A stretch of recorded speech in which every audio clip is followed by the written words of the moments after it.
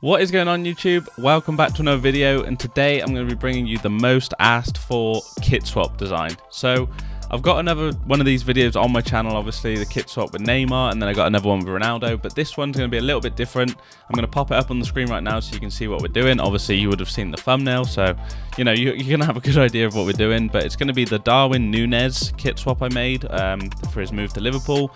So obviously he's moved there now, but I made this, you know, a couple of days before the transfer was agreed and everything. It's a very simple kit swap, so all we're going to need is like 2 images, and we're just going to cut it out. As you can see, it's sort of ripping across his like kit, so it's a nice little effect and something a little bit different than doing like a proper basic kit swap. I think it's just a nice little way of like sort of modernizing it and actually giving it a little bit more context as well, and a little bit of texture, just something to make it look a little bit more gritty, because you know kit swaps aren't meant to look perfect, obviously, because they're not actually in the kit. You've got to sort of make the images work. So giving it that extra bit of gritty texture, I think it's going to work really nicely. So hopefully you're looking forward to the video. Thank you for all the support on the recent videos. I know I haven't been uploading as recent lately, but it's because I've been finishing uni, and you know I've been taking a little bit of a break, to be honest, because I needed to reset. So let's get straight into the video. I won't rabble on anymore. Probably a few of you in here who are in the Discord, so make sure you do join that. Obviously the link is down below, and check out the Patreon if you are interested in that. And without further ado, let's get straight into the video.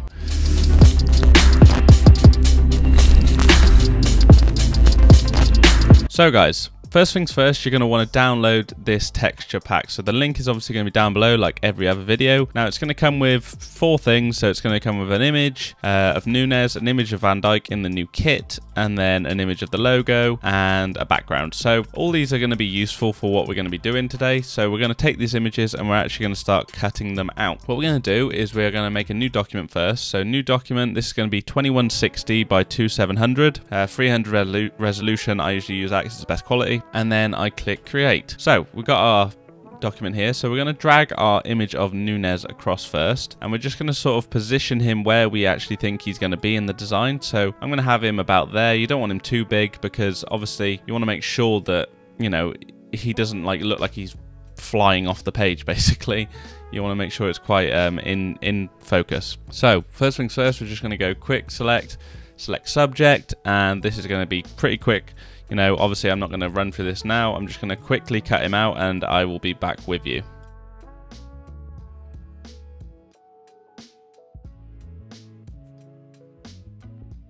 Okay guys, so we have cut Nunez out now, so I've got him all cut out. Now I've done that pretty quickly. You know, you can take your time with whatever image you're going to be using for this.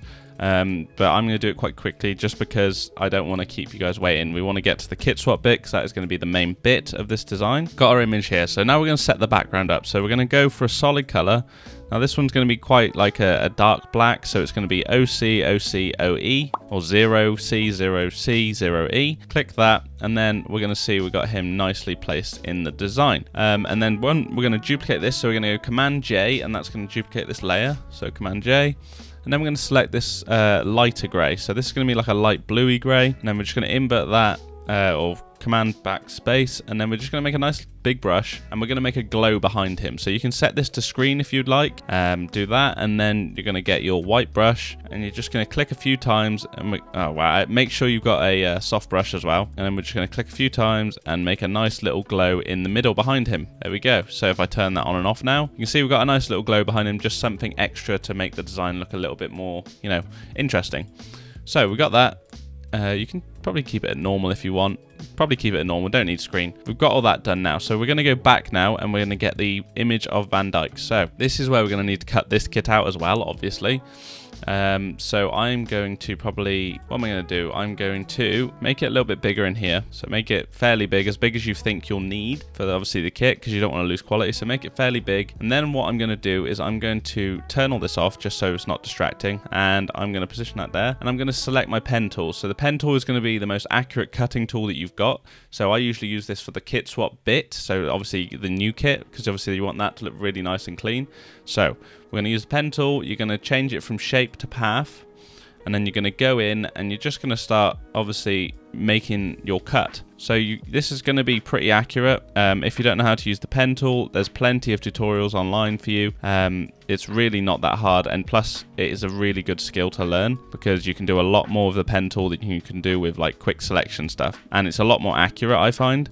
So you may as well learn it and make sure that it's in your skill set. So I'm going to probably just go and cut all this out now. I might skip this in the video bit because it's a little bit tedious for you to watch, and you don't really need to see it, but I'm just going to say this now. You don't need to cut most of this bottom bit out because obviously if you can see in the previous design, we've ripped the bottom of the shirt. So you don't need to be too accurate around the bottom here. We're just going to do that fairly quick and make sure that we're getting the shirt and the sleeves bit right, but the bottom of the shirt isn't going to matter because as you'll see later, we're going to cut that out anyway, so don't worry about that too much. So we're just going to come around here now, make sure we get the top of the shirt done, make sure we get the top done because the top you are going to be able to see. So now as you can see, we've got this nice little selection of the shirt. It looks really nice, clean, whatever, got exactly what we need.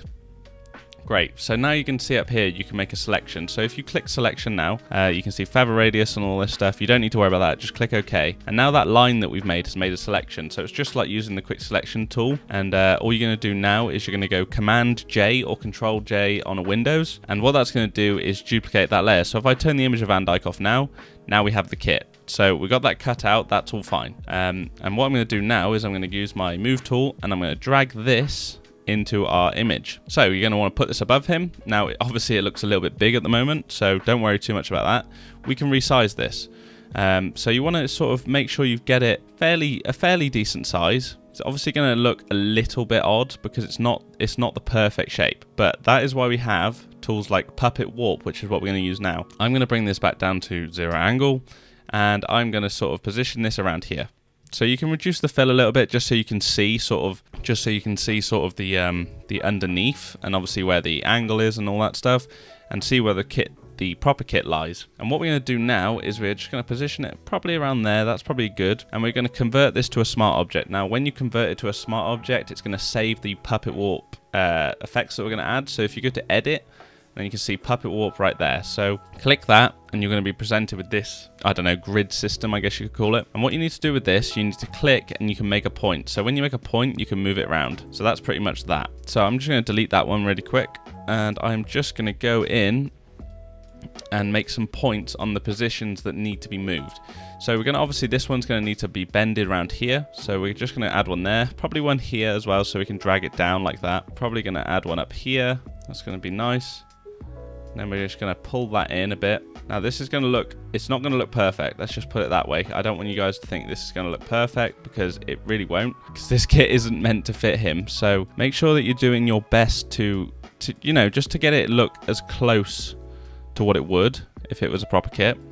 But if you can't, you know, just practice. So the Puppet Warp tool is really good. As you can see, I've already sort of merged the kit around him. Okay, we're just going to pull it in here a little bit more, and now as you can see at the bottom, you know, we got the logo here, so I'm just going to click OK on that so it's not warped. So the logo's a little bit high, so really here we're going to need to pull the collar down. So pull this up here. Now again, we're not going to see a lot of this, so you don't need to worry too much about it because we're not actually going to see it. If I just drag that down there, that's good there. Move that up a little bit just so it's covering the angle of his shoulder. But yeah, as you can see, this is partly why I use this ripped effect on this one, because you don't want to see most of the kit, to be honest. You just want to make sure that you've got the right angle and everything, you know, like the middle bit, right? So the logo looks fine and all that type of thing. So you want to make sure that's good. But apart from that, you don't really need to worry too much about this. Make sure that that's okay. If I click OK now and go in there and increase it to 100% and come back out. Sorry, I didn't need to do that. Okay, so it looks a little bit odd, doesn't it? The logo here is looking a little bit odd, so we want to click OK on that. So that's sort of okay. Now, I know it looks very basic and not great, but it's fine because we're going to rip the top off, so you won't see the top bit on his neck or shoulders, and we're going to rip the bottom off here, so you won't see that either. The main bit I'm worried about now is probably this little bit here where his arm is.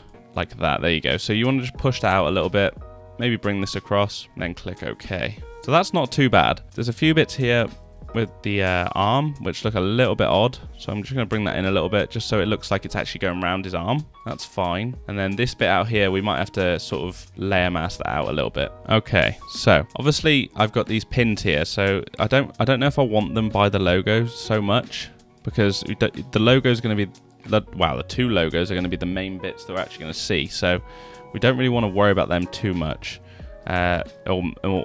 Or like make them look a little bit distorted, because that's when it starts to look a little bit odd. For that, so you can see we've got quite a few pins in there. We've moved it around a little bit, merged it onto his body a little bit more. I think that looks pretty good. That's pretty solid. I'm just going to make sure now that we've got it around this shoulder here, because this is going to be one of the main areas that we are going to see his kit. So we want to make sure that that's looking probably as close to natural as it can be. So there's going to be bits here that we're not actually going to see. So this bit of the kit, so if I just go like, just make my brush a little bit smaller, just go like that and paint some of this away. So we're not actually going to see like most of this bit of the shoulder. So you can pretty much paint that away if you get what I mean. So you don't need to worry about that too much. So there you go. As you can see, it just looks like his shoulder's faded out.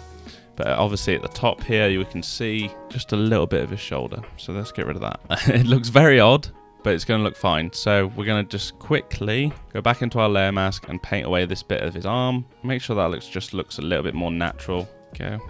Probably make this a little bit smaller. By doing this, it just looks like his arms sort of you know, just blended in behind him, something like that. But anyway, once we add this effect, you won't even notice it anyway. So we are going to convert this to a smart object again. So now everything, the puppet walk we've done is all in the image and everything. So you can't edit it no more unless you go into it. So that's fine. Now what we're going to do is we're going to add another layer mask to this. So this is where we start ripping away the texture. So I'm going to add a layer mask. Now these brushes that I've got, I will try and find a link down below for them. They are called Brayer texture brushes. So these are they're like ink roller brushes. So if I zoom out a little bit and then make them a little bit smaller, you better see what they are. So they're like brushes like this. So if I change this to black, it's obviously going to cut away half of his kit. So this is the type of thing I've used to do this job. Let me just see how that looks. So we're probably going to use, I don't know which one I used to be honest, to begin with. This one's probably quite good. Yeah, we'll use this one. So obviously I will put a link down below for this brush if I can find it. If not, you're going to have to sort of find your own sort of texture brush. This is what I use to do it. So you just want to get a brush. You're going to go to your rotation tool. For me, if you're using these brushes, you're going to sort of put them on an angle like that. And then we're just going to sort of find the sweet spot. Make them a little bit smaller, just so you can actually see what you're going to be cutting out. And then we're probably just going to go over the shoulder like this. Okay. So then obviously you want to do the same on the bottom. So it's a little bit like that. And then you can paint bits back in. You can obviously cut bits out that you want to. Then change the opacity to like 30% and sort of test it out. Fade little bits in like this. You see what I mean? And it just sort of adds that nice gradual effect. And then you can play around with that. You can put it back up to 100% and then continue cutting bits off. You can flip it back to the other side and do the same again. Just quickly do that. Now I'm just going to change this to 30%. I'm just going to bring some of the red back in, and then I'm just going to start fading it gradually away. This is a really nice technique. Keep clicking, and it just makes the cut a little bit cooler. So you want to make sure that you've got it off all the shoulders like that. But that's pretty good. I'm just going to flip it back upside down again. Make my brush a little bit smaller this time. Put the opacity back up to 100. Oh, no, I didn't mean to do that. I want it on a white. And then again, same again. There you go. Okay, so that's pretty nice. That's to be fair, I'm pretty happy with that. That's pretty good. Now, I've got the kit obviously ripped across, so we don't really need to worry about that too much. Now, we can, if you don't want to see the logo below the standard charted one there, you can just go in and obviously paint that away. You know, and that one under his arm here. So you can paint that one away as well. So now we've got a nice little sort of ripped across his body effect. But obviously you're going to be wondering where the red is in the background, because obviously in the one I did before, you have a red background which merge across with the same rip. So what we're going to do now is we're going to get that. So we're going to go solid color. Now I'm going to pick this red that I've already got cut out, and this red is going to be A71214. So we're going to select that. So obviously we've got the red background, looks great. And then we're just going to drag this layer mask that we created on the kit over to this red. So you're going to hold Alt on your keyboard and drag it across and just drop it. So okay, you can see the rip we got now. It's a nice little effect, but obviously it's not cutting out the bottom bit because we only did the kit. So it's just going to be a nice rip through the middle. So what you're going to do is you're going to go back, you're going to select your brush, and this time we're going to start painting away the bottom bits. Now you can leave it like this if you want, if you think it's a cool effect, but I think it looks a lot cleaner when it's more like just the middle, I guess you could say. Now you can make it a little bit rough and a little bit like obscure, but I think stuff like this looks a lot cooler. So now we've got a nice little, let's just work on that actually a bit, sorry. Let's just go for that. Yeah, that's nice. So now we've got a nice little abstract rip going through the middle. I'm just going to layer mask out a little bit of Nunez because I can see his arms pushing through on the left side, and I don't really want to see that on the black, on the red, sorry. So I'm going to go back in. I'm just going to cut away this bit here. So as you can see, just makes the kit look a little bit cleaner, you know what I mean? So again here, we do the same. Just cut away his arm. And then it just makes it look like a more of a seamless transition. You see what I mean? So by doing that, if I just enable it, you can see obviously there's bits here coming over the red. But if I enable it, it's all gone and it just looks a little bit smoother. So again here, I'm just going to fade that out. There we go. Okay, so we've got the rip. We've got the background. We're going to add a few more things. We've got this logo here that I brought in. So I'm going to bring this in, clip and mask it to the red background like that. Obviously it looks a bit odd like that, so we're going to set it to overlay, probably reduce it down to about 30. Yeah, about 30 is good. And now we've got a nice little abstract background with the logo, which just gives it a little bit of context. Obviously the club and everything, obviously you're going to see it on the kit, but you want it in the background as well because it makes it feel like a complete design instead of something that's just a little bit random. Okay, so we got the kit swap, we got the background done, that's nice. Now we're going to add a few effects to Nunez and obviously the kit because we want to make it look a little bit more realistic and a little bit more merged than that. So we're just going to group these two together. So you want to select your kit, select Nunez and convert this to a smart object. Now we've got that together, we're going to add some effects. So we're going to go for neural filters first. Now this is going to remove any JPEG artifacts or anything, you know, little like squares and stuff that look a little bit odd. So we're going to get rid of those and we're just going to let this run. So this will take probably a minute. If you don't have this, obviously you can use noise reduction in camera raw filter. That works just as well. But I really do recommend doing this first because it adds, you know, some really nice effects which you wouldn't always get in camera raw. So I'm just going to skip to the end when this is done. Okay guys, so this is done now. So we're going to click OK. And what I'm going to do now is I'm just going to go and add a camera raw filter to the kit. So we're just going to use one of the ones I've got saved. So this is going to be initial 3. Now this is really simple. It's just very basic, you know, highlights, shadows, a little bit of texture and some sharpening. So that's good. Got that done. That's nice. Now I'm just going to add some effects. So I'm going to select the image. So I'm going to go Command and then just click on the image, or Control if you're on Windows. So you're going to go to Select, Color Range, and then Highlights. Just going to select all the highlights. Then you're going to do a brightness and contrast, clip and mask it to it, increase the brightness of this, contrast as well, then feather it. Now I'm not gonna go slowly through this, guys, because I have shown this before in both my skin retouch videos. So if you want to learn how I do this properly, go check those out. There'll be a link down below if you want to do that, or just go check out the channel. They're really helpful videos, and I know a lot of people have learned a lot of tips from it because I've seen people using it. So that's good. Got the highlights and shadows done. Now we could do eye saturation thing. So let's go in here, brighten the eyes up a little bit. This will just make it look 10 times better. I recommend you do this with all your designs. So we're going to brighten the eyes up and the bottom of the teeth. Let's do that. Hue and saturation, 0. Drag that one across. There we go. Brilliant. So that's that done. Got his eyes all changed color. And the last thing I'm going to do is add the rim light. So the rim light to this one really does look good. So do recommend you add that to some of your designs. Now for this, I'm just going to go around. Oh, no. Make sure you got 30% opacity for this one because you don't want it too strong. Go around and just paint on his arms, on the bottoms of his kit. To be fair, this is a really nice kit to work with, actually.